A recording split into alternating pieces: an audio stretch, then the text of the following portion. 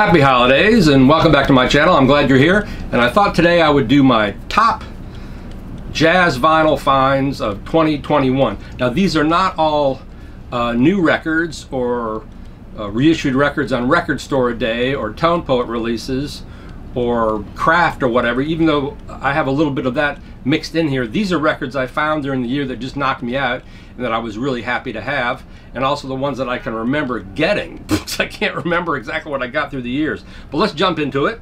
Starting out with Joe Henderson, In and Out. I believe this is a Tone Poet release. There are no bad Joe Henderson records. I mean, not one. He put out an amazing run of records from the early 60s up until his death in the mid-90s, I believe, culminating in his great success on Verve when he was sort of acknowledged for being one of the great jazz masters of the 60s. So that's just one that I have. I have a few other ones. I don't go crazy about audiophile pressings. They're nice.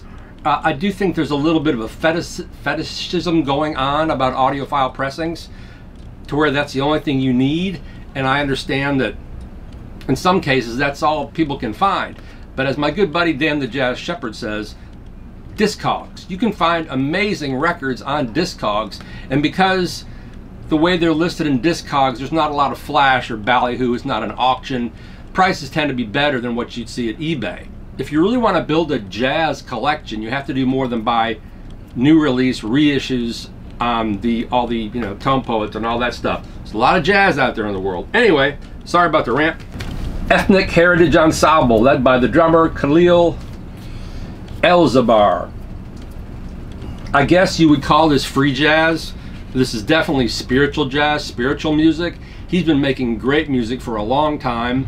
This is not a new record. It might have come out a couple years ago actually, but I was really happy to find it out in the wild as a new pressing. You know, when you get into the idea of spiritual jazz, and obviously Alice and John Coltrane are the founders of that, along I believe with Art Ensemble of Chicago and a handful of other artists.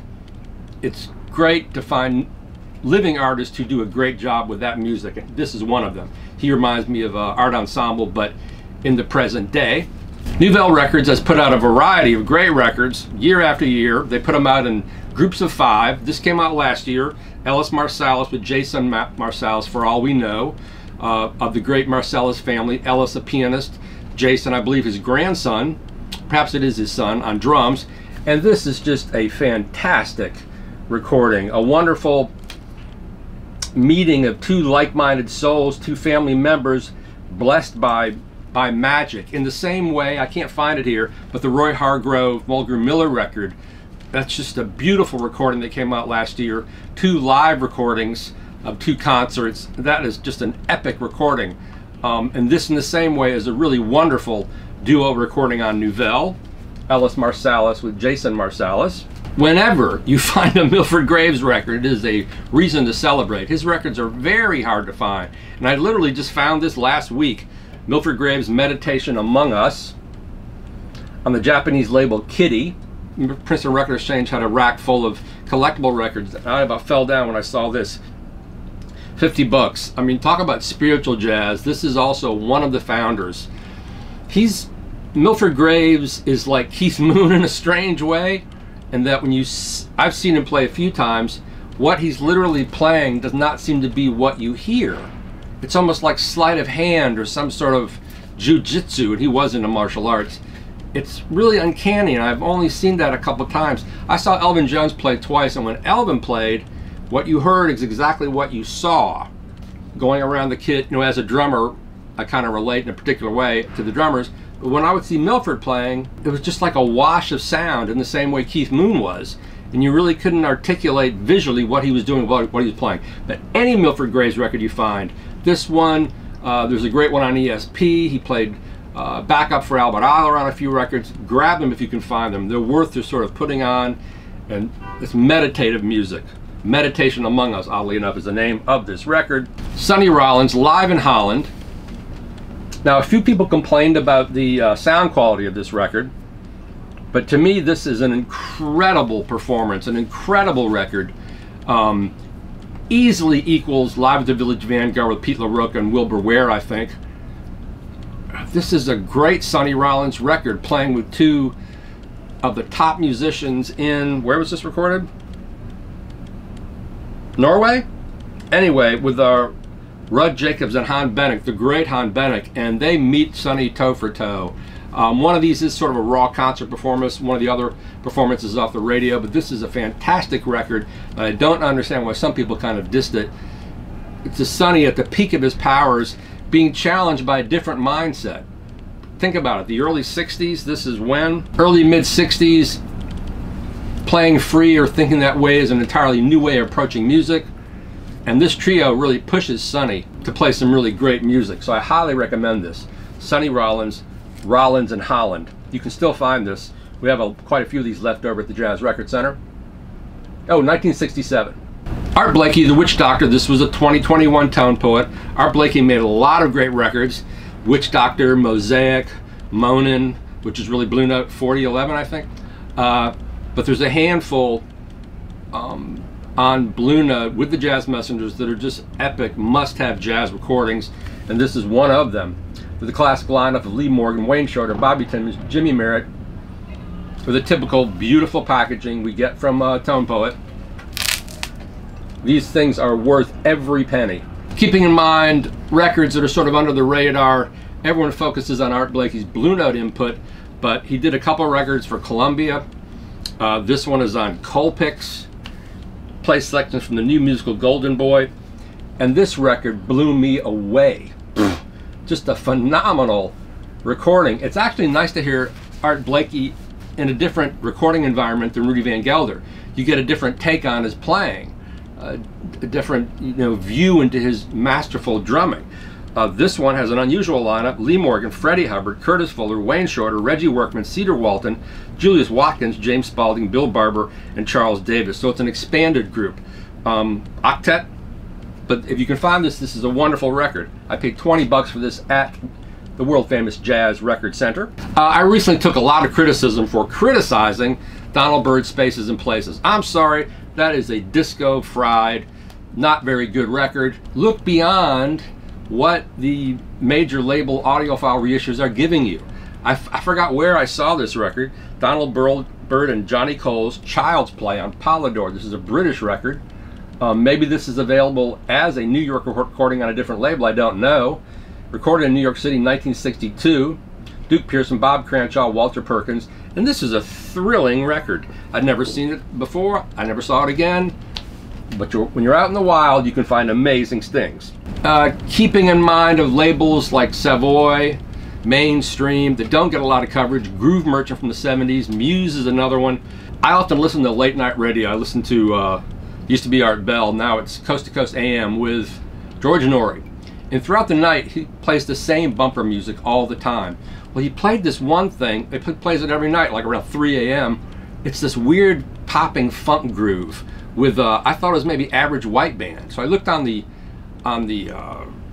website, and he said the name of the tune. He posted, the name is posted there of the tune, and I looked it up, and there are 3 different versions. The original version is on a guitar player record on Mainstream. This is another version, Raymond Morris' Sweet Sister Funk on Groove Merchant, with a great lineup: Albert Daly, Mickey Roker, Mickey Bay, Cecil Bridgewater, Lloyd Davis, Tony Waters. You know, Raymond Morris, there are a lot of sax players coming out of New York City in the 60s who never really got their due, and this is a really funky, fun record. Little hints of blaxploitation soundtrack, but just a fantastic record, and a record under the radar that you won't see unless you're out digging. You know, like, you got to do a dig, folks. You got to go out in the wild. And I think Discogs qualifies as digging as well. Harold Land, Westward Bound. This was a Record Store Day release earlier in the year. A fantastic recording, recorded at the Penthouse, the same location where the recently issued John Coltrane Live in Seattle Love Supreme was recorded. This is overall a better sounding recording than that, and it shows Harold Land and Carmel Jones at the top of their game. This is a fantastic Record Store Day release that you cannot go wrong with. Produced by Corey Weeds and Zev Feldman from 1962, 64, and 65. Outstanding lineup: Hampton Hawes, Monk Montgomery, Jimmy Lovelace, who still lives in the city and plays, Mel Lee, Philly Joe Jones. Just, you know, the height of upbeat, adventurous hard bop. I believe Harold Land was based on the West Coast. West Coast hard bop has a little different sound than New York hard bop. Equally as exciting, equally as thrilling, and this is a thrilling recording. I really suggest you get this record. This is an unqualified rave. You won't go wrong with this record. And it's definitely one of my favorite releases of the year.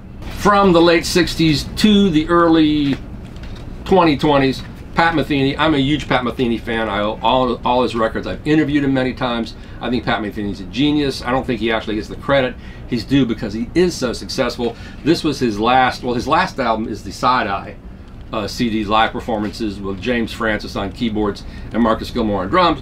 But this is his last solo album under his name. Then he had the piece, the LA Guitar Quartet doing his piece. But this is a beautiful, in a way, this kind of reminds, it's almost like a summation of all his Pat Metheny group records. I hear tinges of everything from Off Ramp to Thinking of Now to Still Life Talking. It's all amalgamated. And even though Pat Metheny is not an audiophile, I've interviewed him, he listens to in-wall systems at his house and in his car. All his records have a very beautiful, lush sound, and I think a lot of that is probably down to Steve Rodby, his bass player, back in the last version of the Pat Metheny group. And all his records are very beautiful sounding. And this one has all the great Metheny trademarks. If you're a Metheny fan, you'll love this. On Nonesuch. The UK jazz scene, which I just wrote about in Stereophile magazine, has been exploding for a few years now. This is one of the best groups out of that scene, BINKER and Moses. This is not a new record, a drummer and saxophonist. They're not really avant-garde, they're not really free, but they're very playful and exploratory. They've done some records on Gearbox. They have another one here I'm going to show in a second.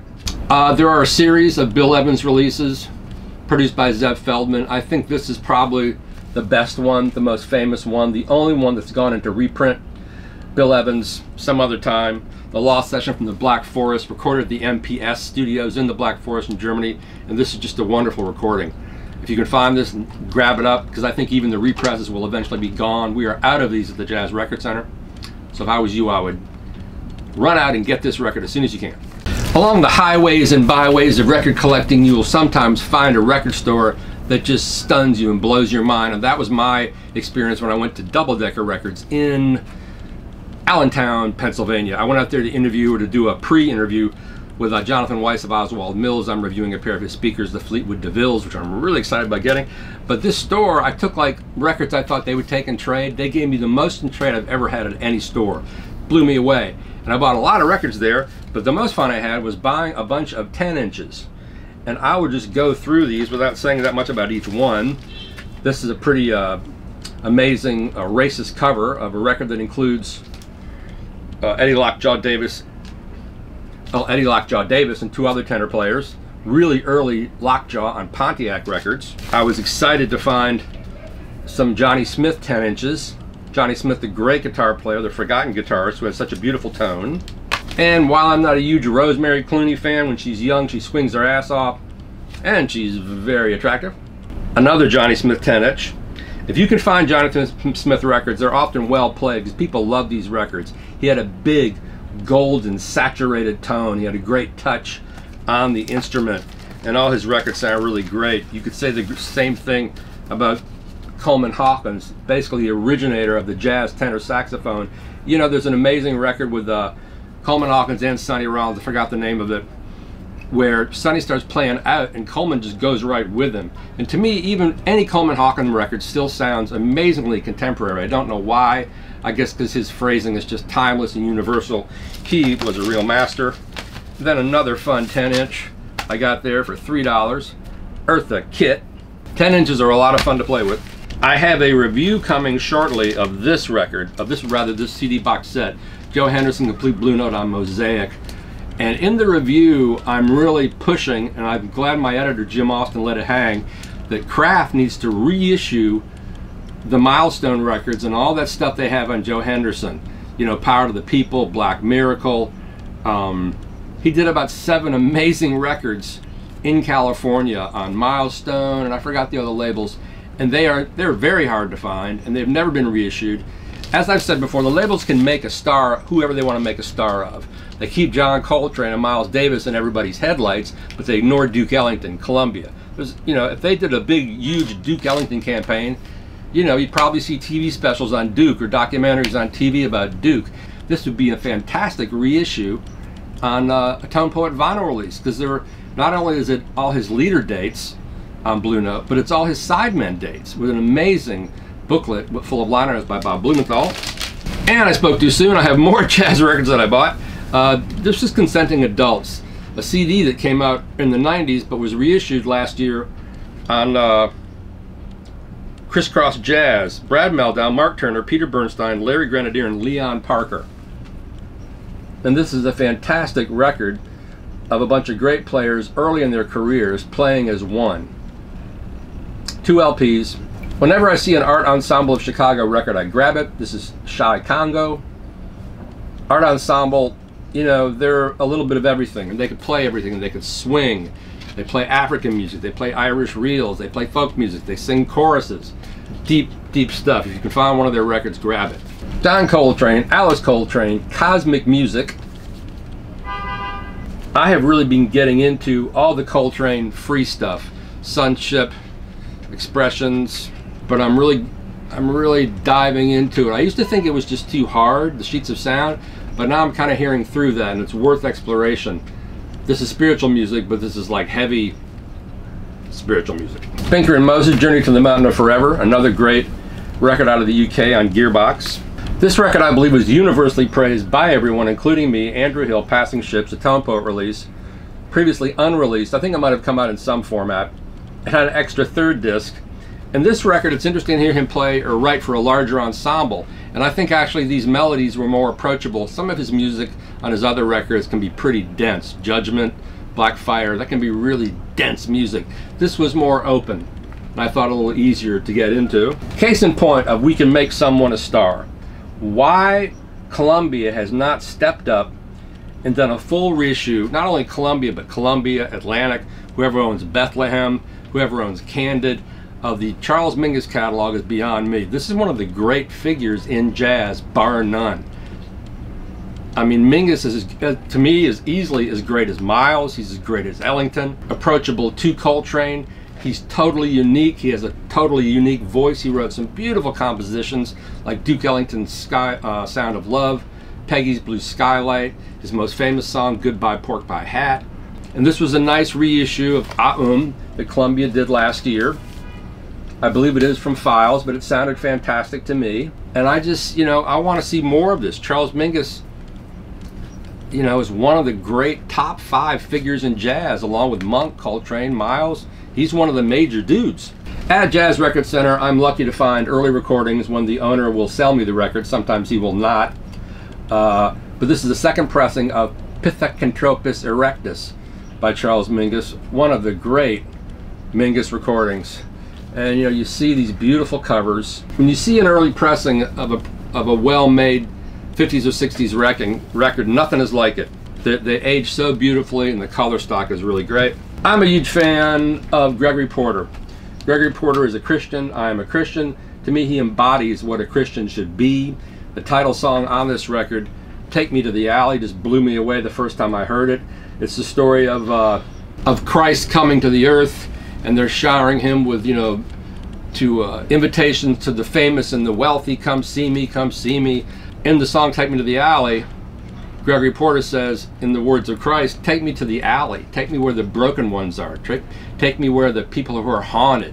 Take me to the victims, the ones who've lost their lives and who are miserable. And that really knocked me out, because that's the essence of Christianity. But this is a great record. He's a unique voice. I found this 3LP Actuel comp a couple weeks ago. I forgot where I found it.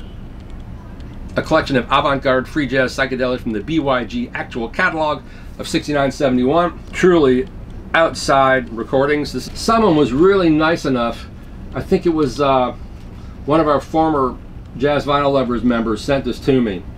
And it's a Arbenz and Hart Oracle Conversation free jazz recording, beautifully recorded.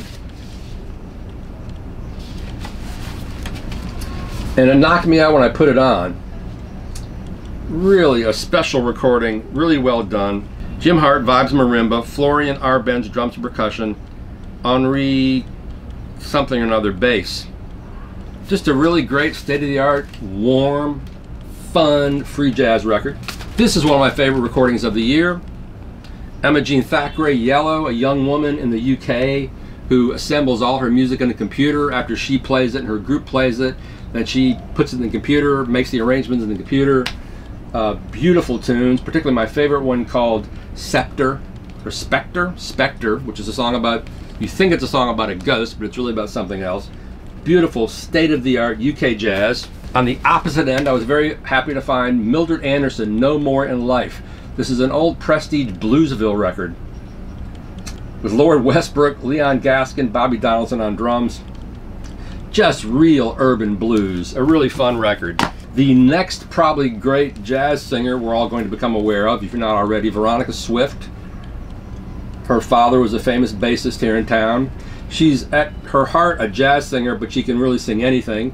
And she is a special performer. Veronica Swift, This Bitter Earth. Then in that video where I trashed Spaces and Places, I praised this Mizell Brothers produced record, Bobby Humphrey, Fancy Dancer, great mid-early 70s jazz disco. This was also reissued this past year, Buena Vista Social Club. Not really jazz per se, but a classic landmark record. I thought a beautiful transfer to vinyl. I don't know how it was recorded. Down in Cuba, probably all analog. But this music is, you know, has many different qualities, all very attractive, worth looking for. And then finally, I found a couple reissues I really liked. A Speaker's Corner version of Miles Smiles, and an ESP reissue of the Henry Garms trio, The Call. Thanks for watching. Bye.